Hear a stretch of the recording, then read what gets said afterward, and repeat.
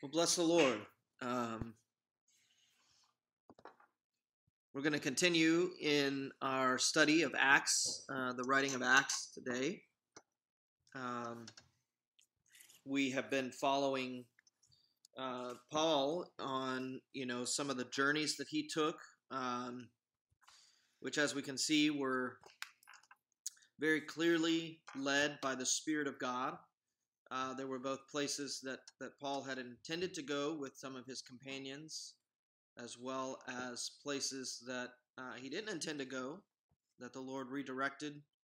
Um, which makes me want to mention and review some of our perspective comments and understanding about the writing. Um, and that is that this particular writing, this portion of Scripture has been used by many as a manual to almost like a rule book as to how they start ministries or churches or revivals or whatever that may be. One of the most common ways that is referenced is, we want to do things like the New Testament church, and so they look at the events, decisions, and actions that were made in this book as a reference point and a manual as to how to do those things. I maintain that is not necessarily a healthy approach to this writing. Another thing that we mentioned is that most contemporary theology will look at this writing again and say it was a transitional period. And while I would agree with that description, I would not agree with it for the same reason. And the reasoning behind most thought is that, God did things with people via the Holy Spirit in a way in these people's lives in a way that he doesn't do now anymore, because we have the whole of Scripture. Therefore, we don't need the Holy Spirit. Plus, no one had ever had the Holy Spirit before, and they were receiving the Holy Spirit, and some did and some didn't. And it's not like that anymore. So these are some of the doctrinal understandings and theological arguments for what was going on here in Acts. So to clarify, not just my personal standing, but to put into context both the reality that this was a transitional period immediately following the resurrection, the life, the death, the resurrection, and ascension of Jesus Christ. There was a great transition, but I would think that it is better to equate this transition to the message that was preached by both the prophets of old, the more recent prophets like John the Baptist, Jesus himself, and to hear what their message was. In a very simplistic phrase, the message was, repent, for the kingdom of heaven is at hand. It is now. It is coming. It is here. And, there are a lot of things that most of us take for granted in our own way of thinking. Or we by that, I mean, we oversimplify what we're actually even thinking and talking about. For instance, it's easy for us to think about kingdom and have very little thoughts about it. We think of thrones, palaces, castles, knights, battles, ruling areas, and movies. Maybe we can throw in certain heroes and noble characters, but that is really the extent of our idea of a kingdom. So if we study history, then we may also include ideas of tyrants, wicked rulers, and those who used their power in ways that were detrimental. So that would be, the vast difference between a noble king and a wicked king. And so maybe that's the extent of our understanding of kingdom. Kingdom, however, was not something that was unfamiliar to the the word of God through the prophets of old, all through history of the Israelites, and also into this time during this period of the Acts, when these writings were written. And I can assure you that their understanding of kingdom was very different. And I can also recommend that we spend a little bit more time understanding the nature of what a kingdom is. It's not just those certain people and players.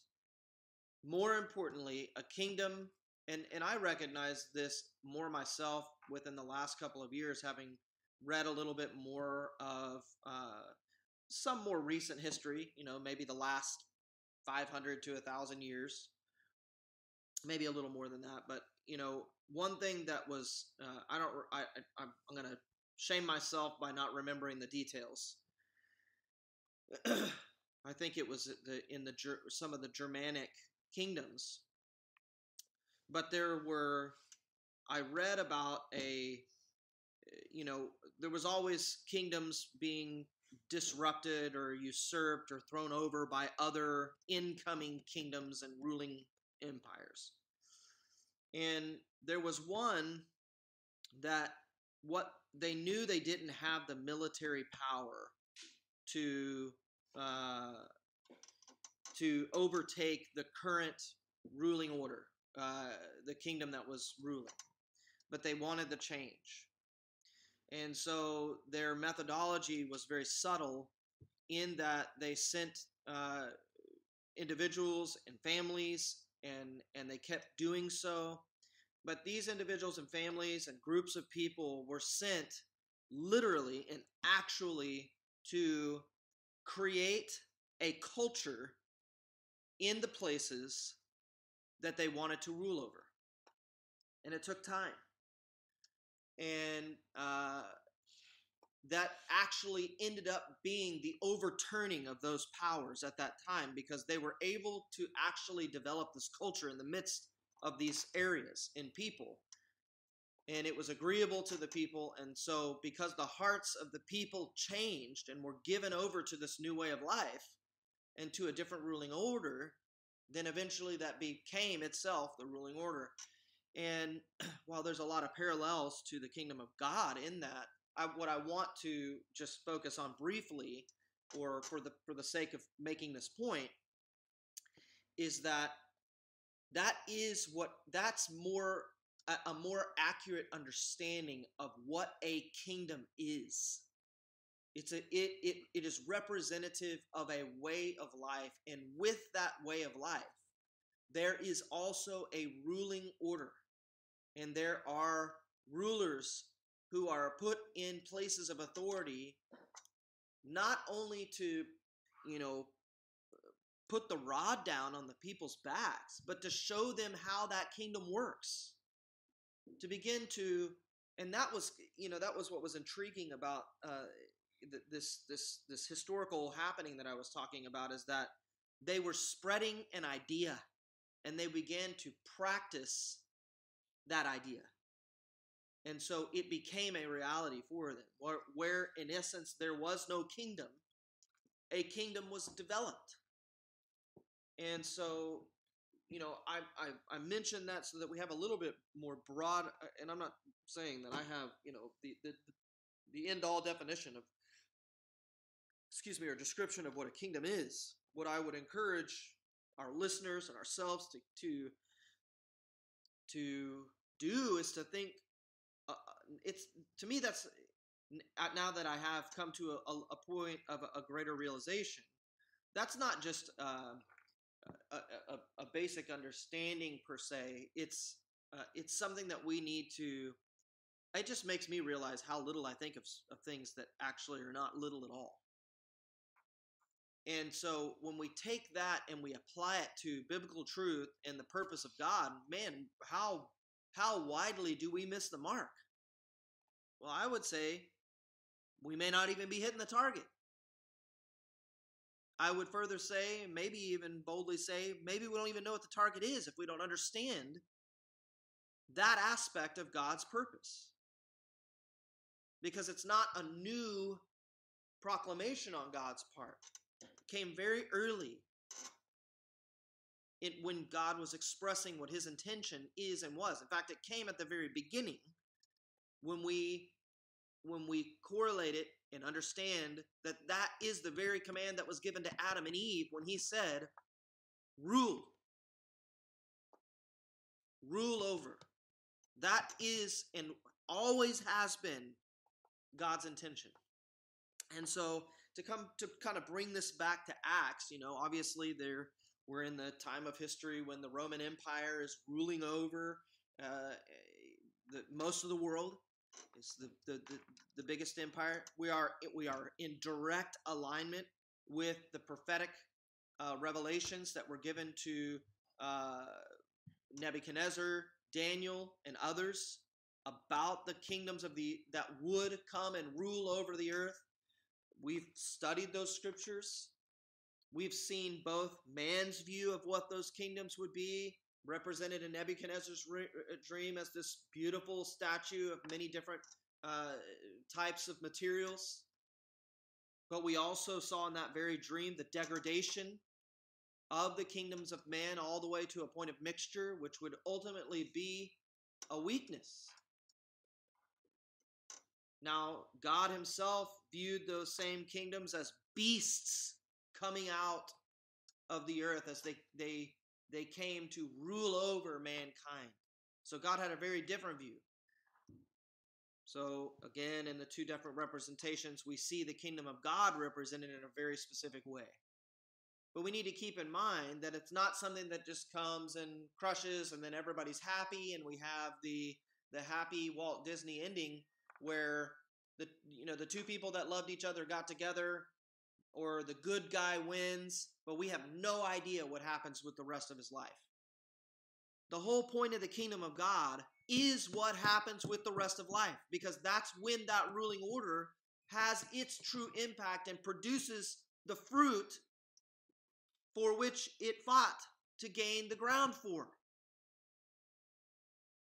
Now, interestingly, God gave and gained the ground on many occasions for his people, but never saw the fruit produced.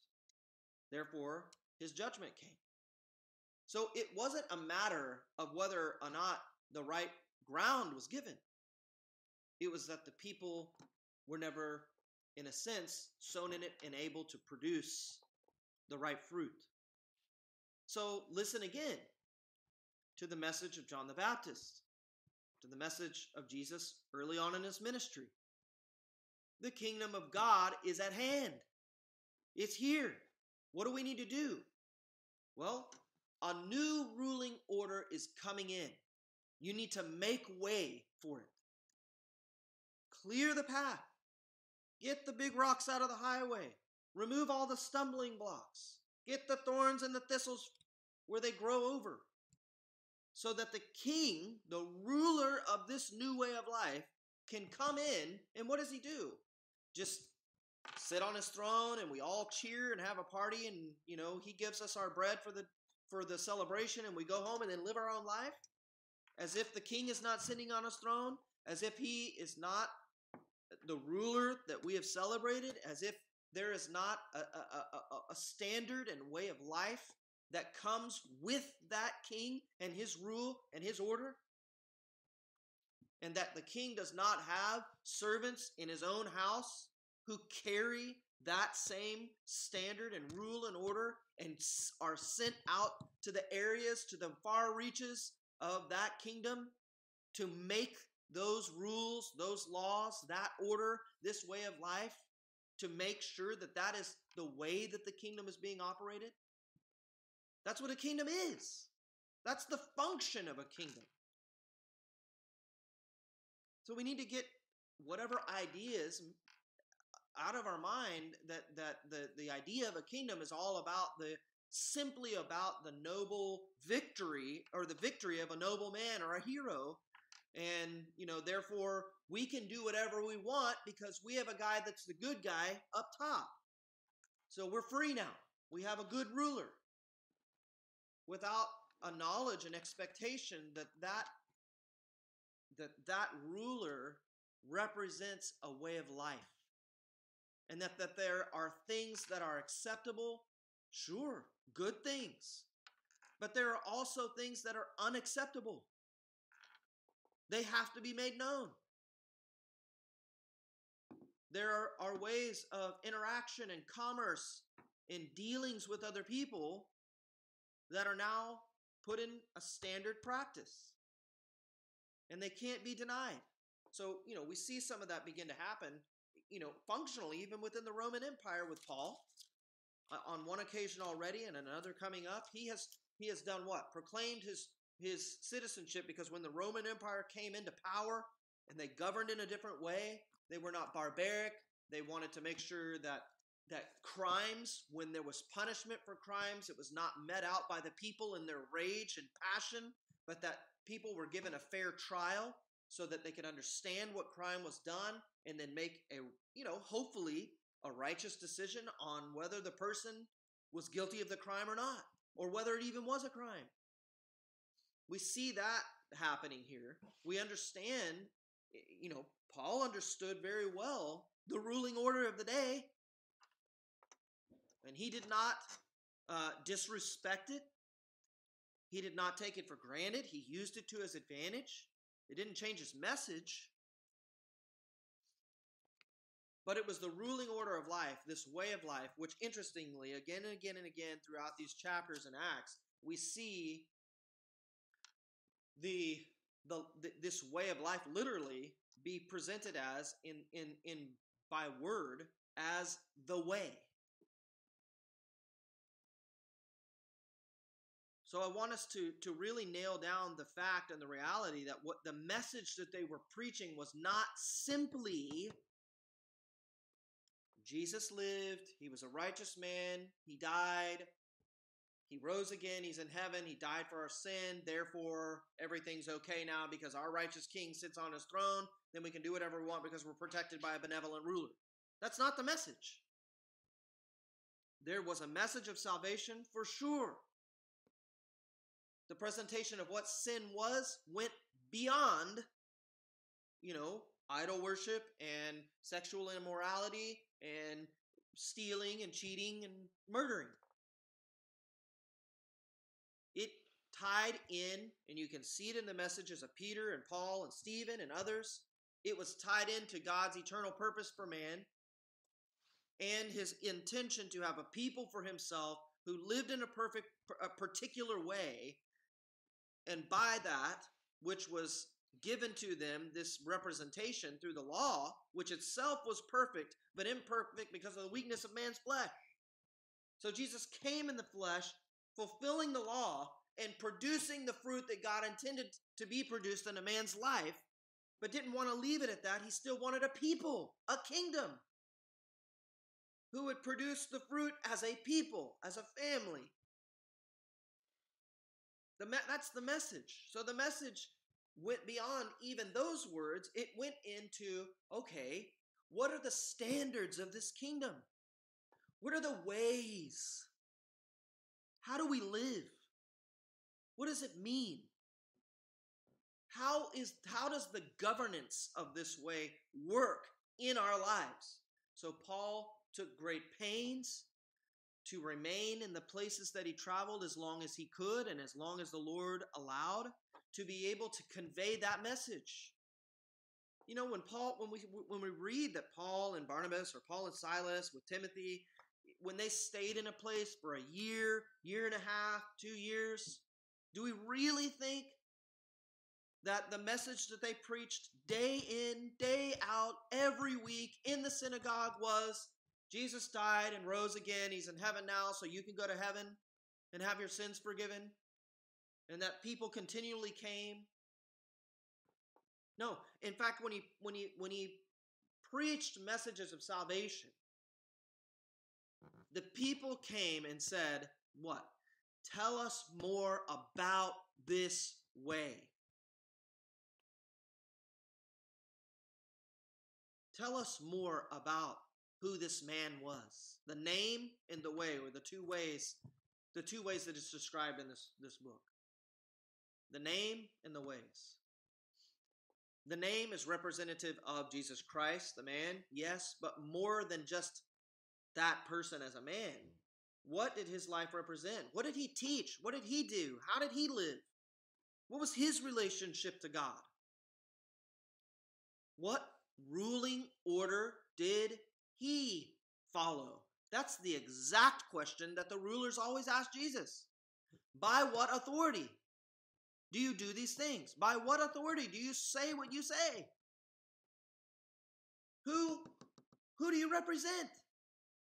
You see, these people, they understood the terminology of kingdom.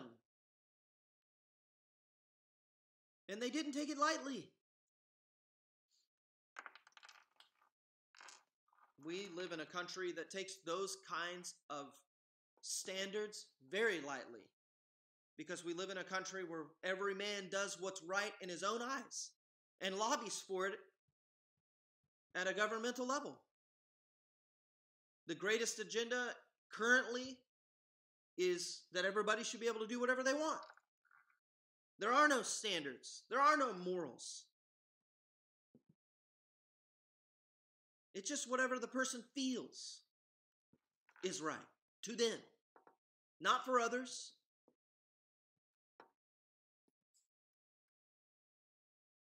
How opposite is that? And that, if we think that has not permeated our thinking, we're just wrong.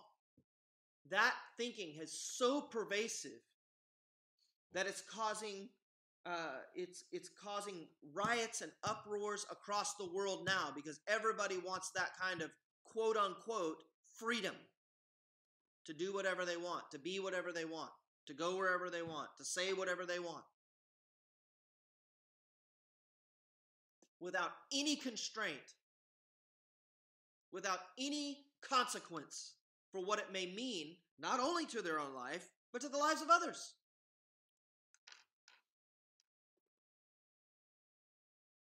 So, the concept of kingdom is important, and it's absolutely the message that was taken out. But there was a lot to that message. Conveyed with and in that message was the presentation and the teaching of the way of life. And that's when we can go back to the teachings of Jesus Christ to better understand this way of life. And when we move into the teachings of the Apostle Paul and Peter and James and John, through their letters, through their own revelations, and through their own growth and maturity of what that life had become in them and their understanding of it, then we get a more clear picture. So I will kind of come full round here and say, Acts, the book of Acts, does not give that full picture. Therefore, it should not be a manual. But don't hear me talking against this writing. This is an incredibly important writing. To me, we see what it looks like when this kingdom begins to make an advancement and a progress in our own hearts and minds, and the things that resist it. And also when we see literally the kingdom of God begin to make an advancement in the midst of a people, in an area, in a locale. You're going to see this kind of resistance. You're going to face these kinds of trials. You're going to see these kinds of wonderful things happen. And the overall picture of how it happens isn't because of a particular methodology. It is literally by the leading, by the power, and by the sending and movement and direction of the Holy Spirit. Now that correlates with Paul's teachings as well about everyday life. So let's have the right perspective. I don't feel bad at all to continue to repeat that, because I feel, I understand that this writing has been very abused by the people of God. Used to substantiate and even to carve out the idols of religion.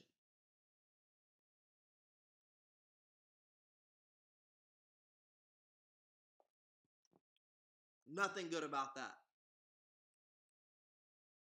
Bears no good testimony to the lives that were given for it. The blood that was shed. When we honor them in the way that they follow Christ, in the way that Christ yielded to the Father, then we do some honor to the purpose of God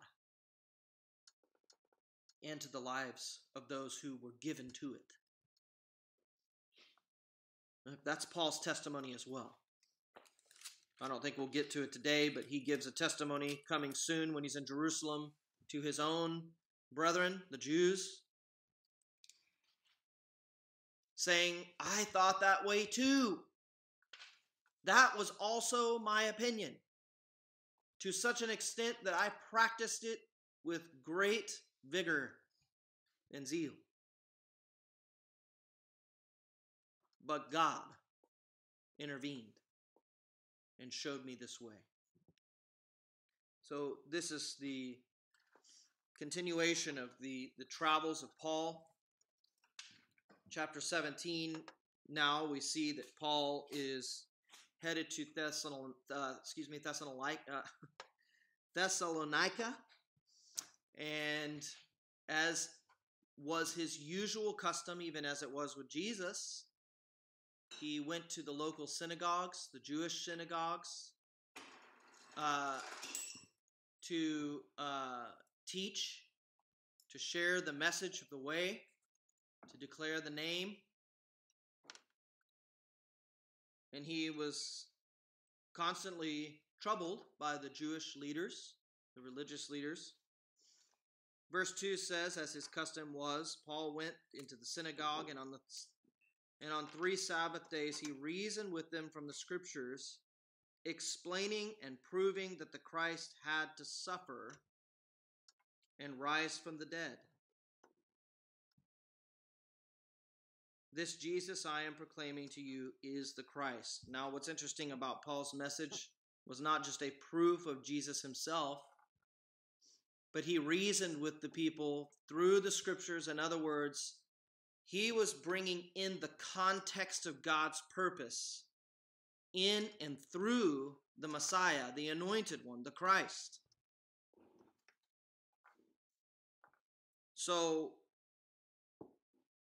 why did God ordain long ago this way of life for the Messiah and the suffering, death, and resurrection? For the salvation of sin? Yes. To save mankind from not being able to fulfill the purpose for which he was created, that being sin? Yes. And in that, to show them the right way to live. A new way of life. A different way of life.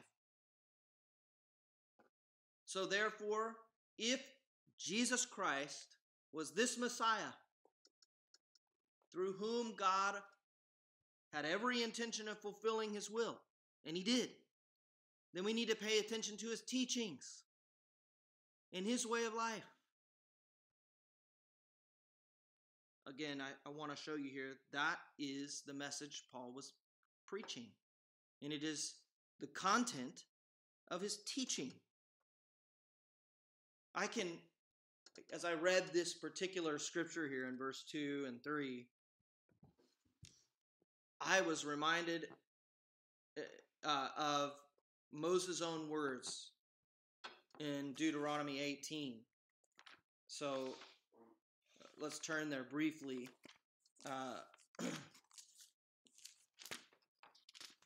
Deuteronomy 18, and starting in verse 14.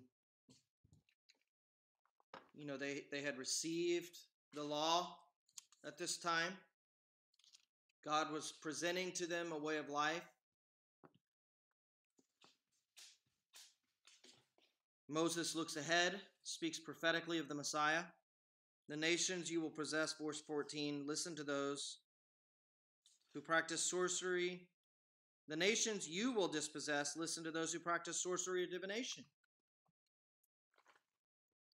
That's mentioned in the upcoming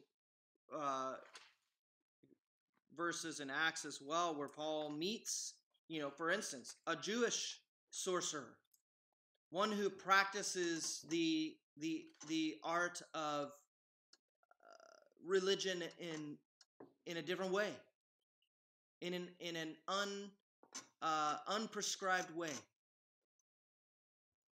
And God specifically says here through Moses, those are the people that God is taking this land away from. You will dispossess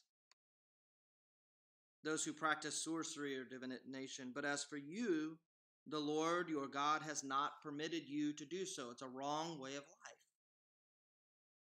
The Lord your God will raise up for you a prophet like me, Moses, from among your own brothers. You must listen to him. Is it that that was speaking of Christ? Listening to him means he will show you and teach you and lead you in this way of life, in what God expects from you. For this is what you ask of the Lord your God at Horeb on the day of assembly, when you said, let us not hear the voice of our Lord God, nor see his great fire anymore, or you will die. So the Lord said to me, what they say is good.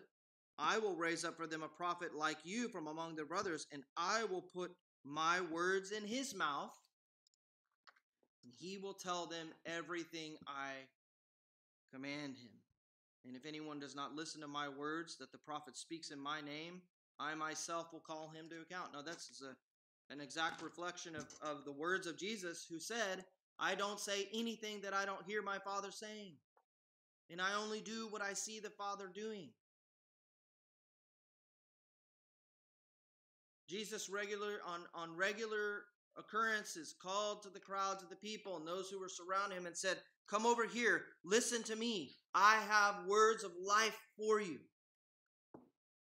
Hear what I'm saying. Let him who has an ear hear this message. Even after his resurrection and ascension to the throne of God, and in Jesus' own reception of the revelation that the Father gave to him, and then when he came to give that revelation to the Apostle John, he said these same things.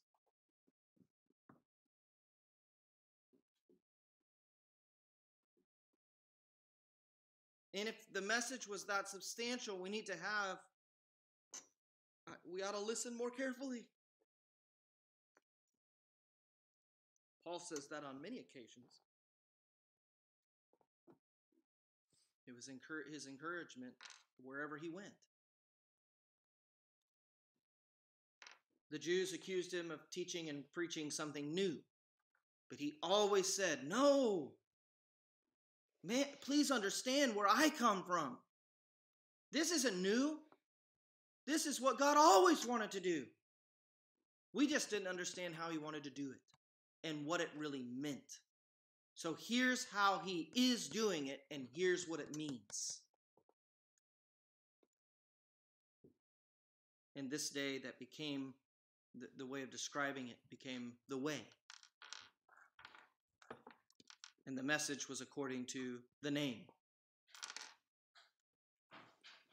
But we see consistently that the Jews, the religious leaders, those who were held tightly to their former way of life, traditions and otherwise,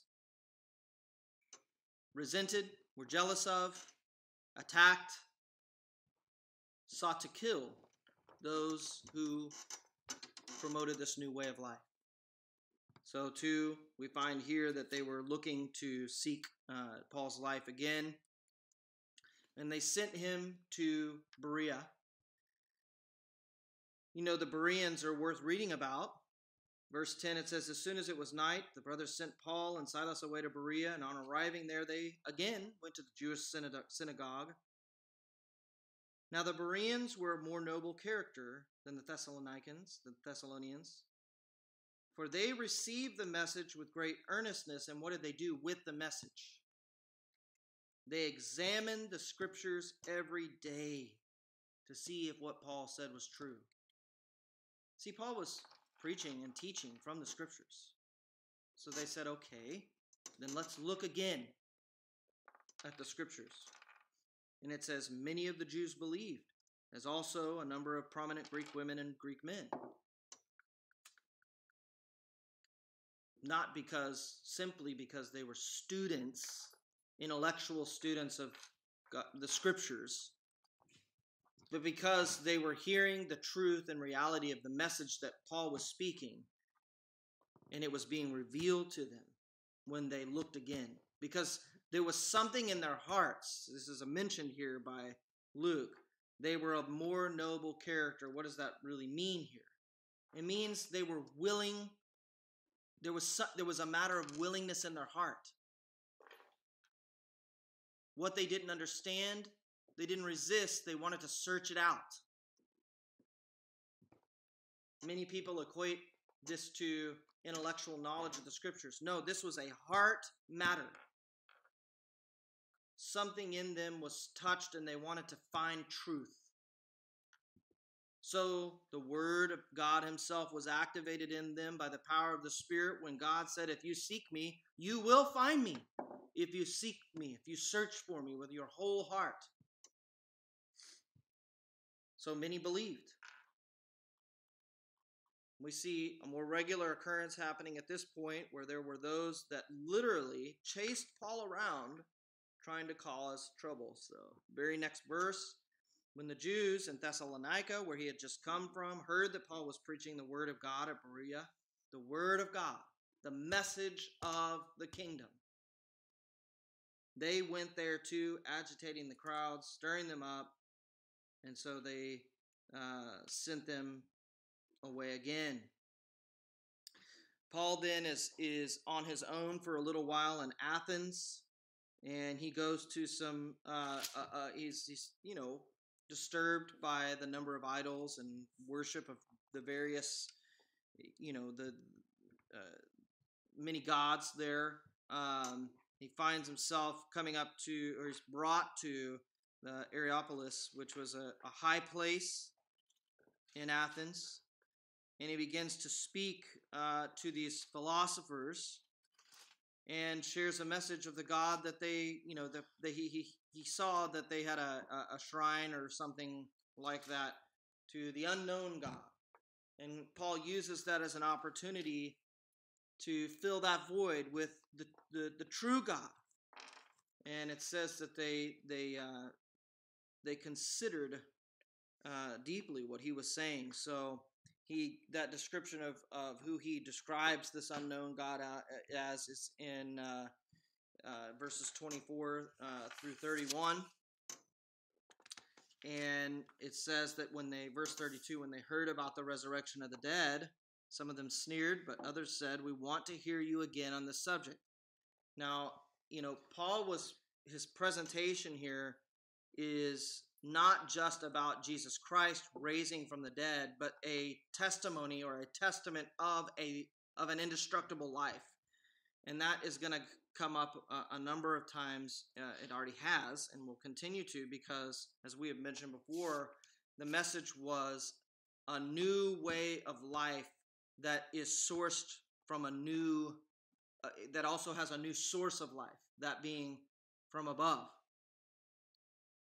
And that's as being the only way to fulfill, to walk in, to live in this new way of life. So verse 34 says, a few men became followers of Paul and believed. Among them was Dionysius, a member of the Areopagus, and also a woman named Damaris, and a number of others. So then Paul leaves Athens and goes to Corinth.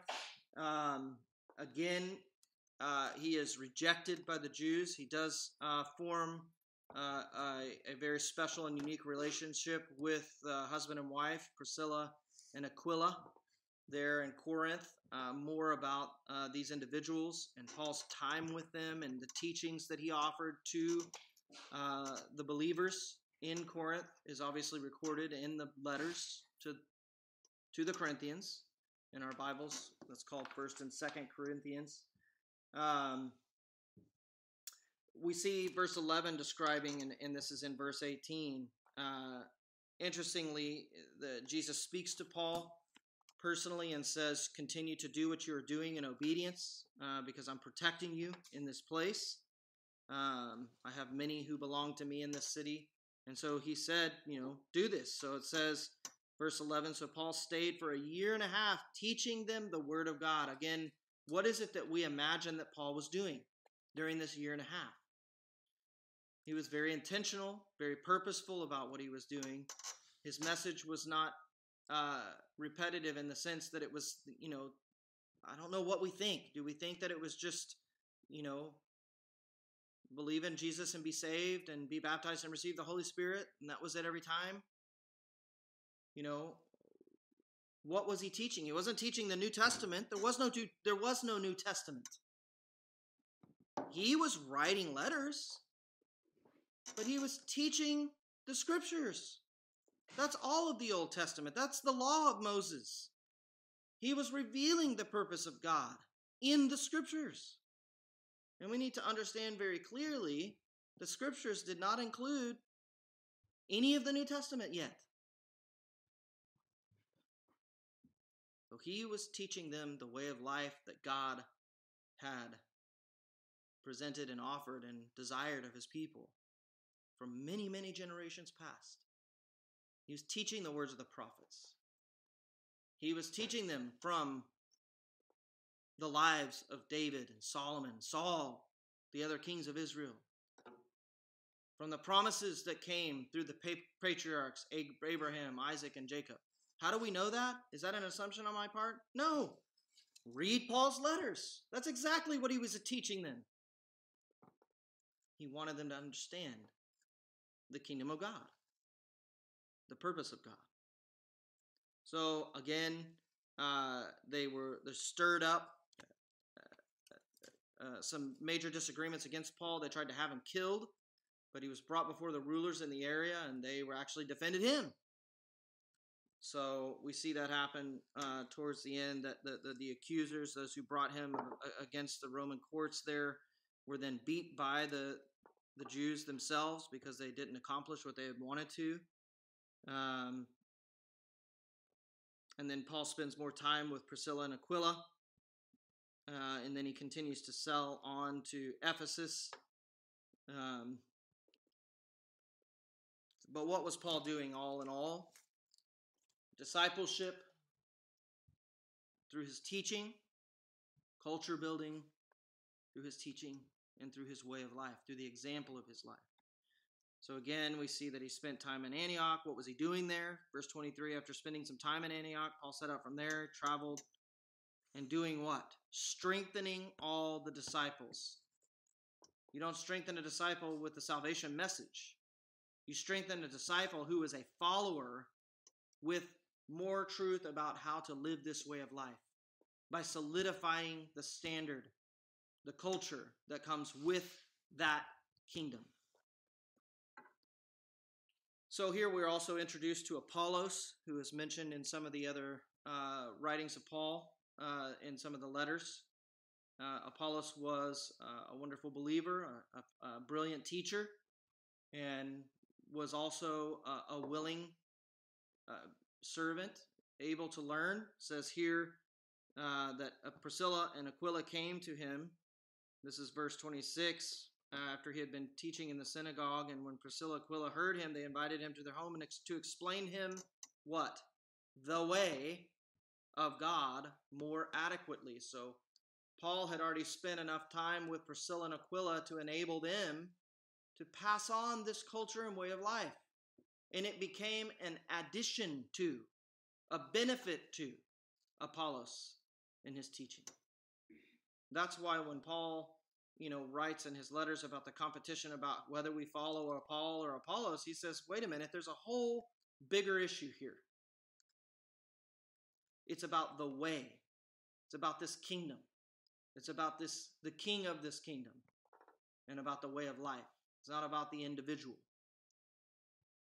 So Paul continues in chapter 9 in Ephesus, and he talks to them because many of these were followers of Apollos, and he had previously only taught Apollos, that is, John's baptism, that being one of repentance. And so Paul comes in, he says, well, have you received the baptism of the Holy Spirit? Jesus, so he makes a comparison, not a comparison, but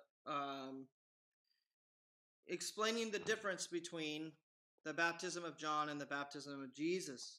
So he says in verse 4, John's baptism was the baptism of repentance, as he told the people to believe in the one coming after him, that is Jesus. So, preparing the way. On hearing this, they were baptized into the name of Jesus. And when Paul placed his hands on them, the Holy Spirit came on them. They spoke in tongues and prophesied. There were about 12 men in all. So he continued to speak in the synagogues there for several months, arguing persuasively about what? The way, the name, the kingdom of God, its standards, its ruler, its ruling way of life. These things are very evident. But what was the resistance? Some of them became obstinate. They refused to believe in what? Publicly maligned the way. We don't want that culture. We don't want to follow that way of life. So they began to cause trouble. But the Lord continued to cause the message to be spread further and further. So verse 8 there, we see another mentioning that he went on. Verse 10, it says, this went on for 2 years, so that all the Jews and Greeks who lived in the province of Asia heard the word of the Lord. The message of this kingdom, the message of this way of life, was being forcefully advancing. And again, I want to reiterate, restate again, what is it that we think that Paul was teaching? Just a salvation message? It wasn't.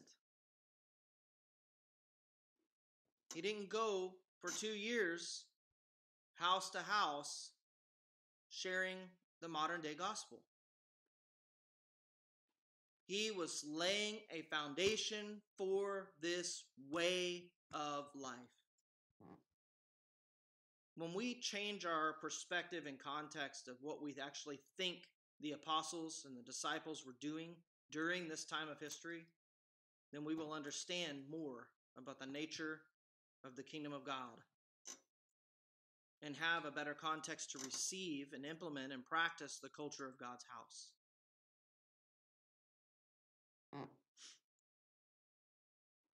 So he taught the kingdom of God. We see others that were practicing their own ideas. It's mentioned here in verses 13 and through 18 with the 7 sons of Sceva. And I want to use this as an example of the function of a kingdom, which comes with authority and power. Rulers. Names and titles are not the important part, but again, a reference to under what authority, by what name do you do what you do? Do you have the authority to act and live as you do? And the 7 sons of Sceva are an example of someone who act on someone else's authority, but are not submitted to the ways of that ruling order. The demons were not unaware of it. How did they respond? How did this demon or this group of demons respond to the 7 sons of Sceva? I mean, they came and they said, in the name of Jesus, whom Paul preaches, I command you to come out. The Spirit says, Jesus I know, and I know about Paul. I know what grace and power and authority has been given him in this kingdom. Who are you? So the man who had the evil spirit jumped on them and overpowered them all and gave them such a beating that they ran out of the house naked and bleeding.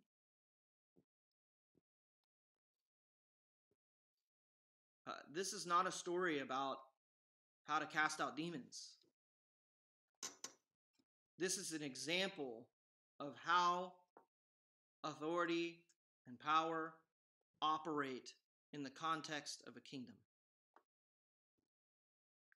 There is a standard, an operating standard, and there is a given authority that comes with a ruling order.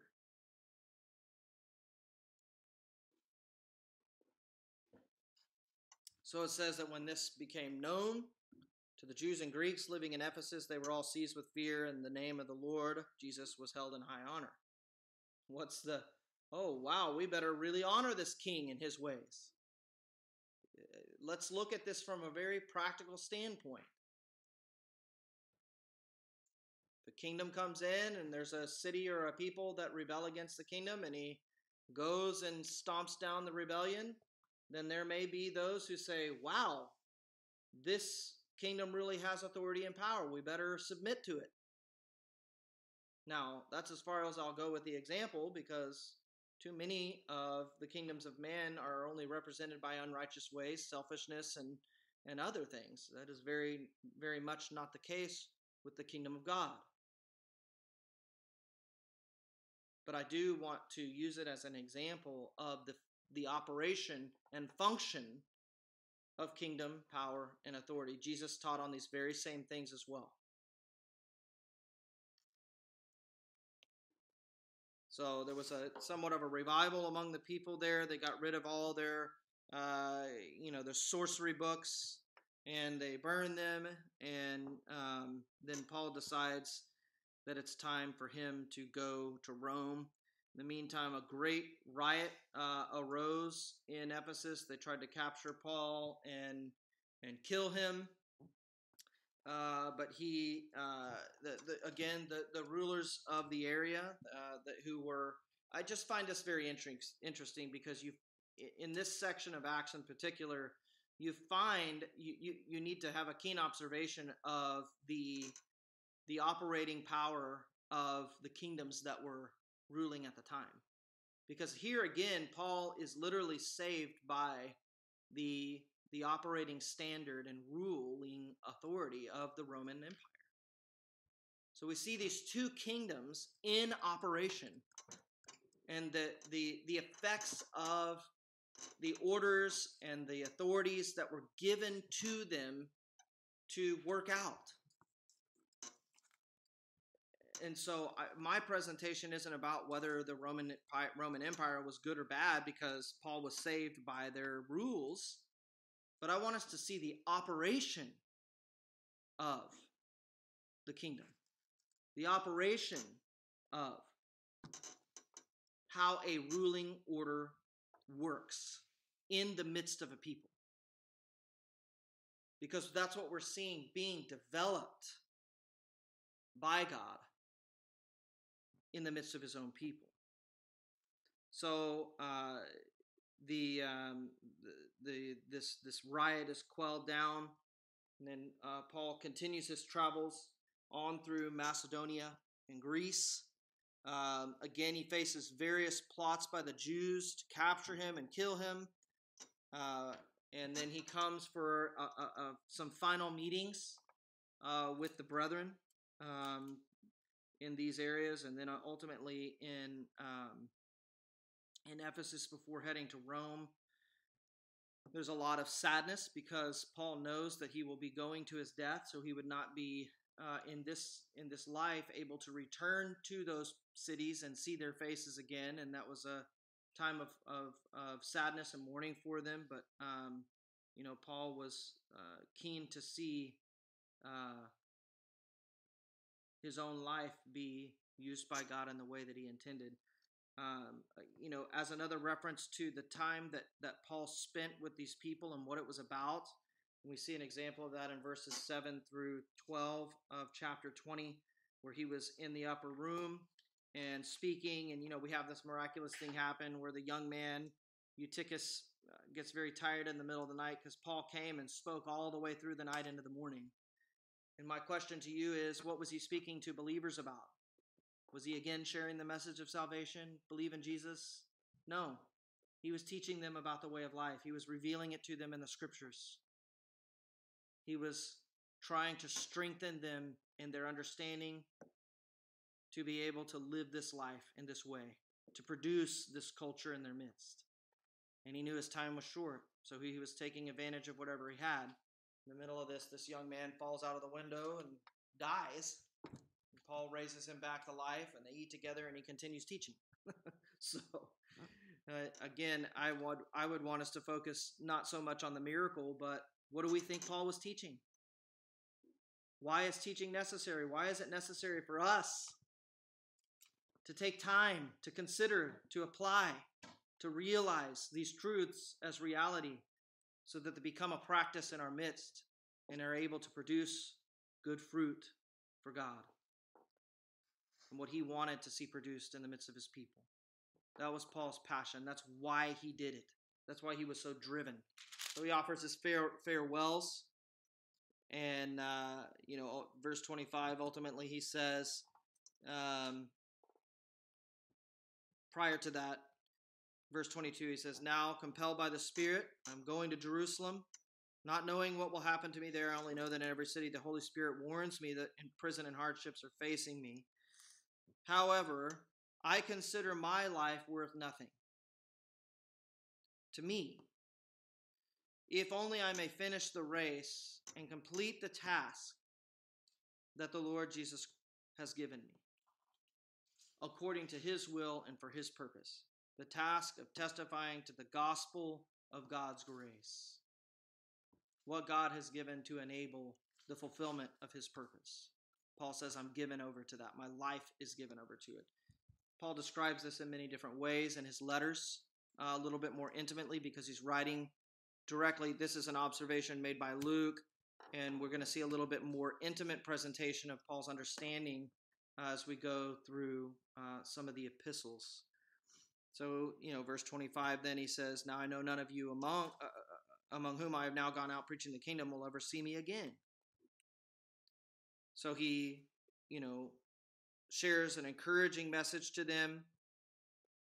So he says here, verse 28, keep watch over yourselves and all the flock which the Holy Spirit has made you overseers. Be shepherds of the church of God. So he's meeting with the leaders, which he bought with his own blood. And I know that after I leave, savage wolves will come among you and will not spare the flock. So he is encouraging them to keep the way, to uphold the standard that has been taught. So, and he does that even with tears. Verse 31, be on your guard. Remember that for 3 years I never stopped warning each of you night and day with tears about the resistance that you will face in teaching and practicing this way of life.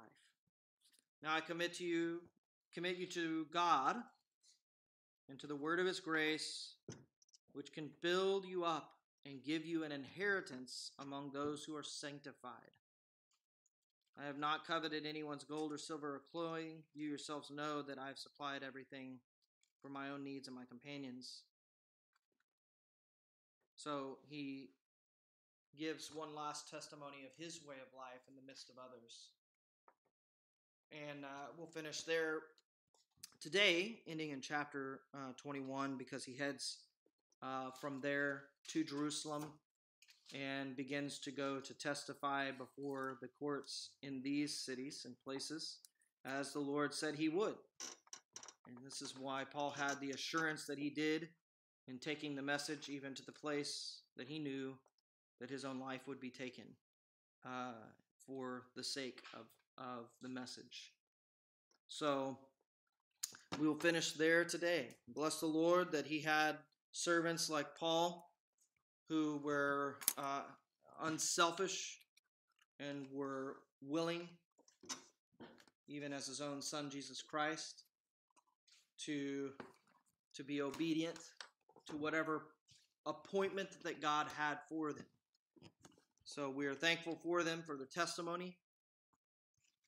I pray that the message of the kingdom of God and the message of the way of the life of God will not only find good soil in our own hearts, but be produced in us and among us as a true, real way of life, both in our inner man and in our walk in this world and to wherever God has us to be.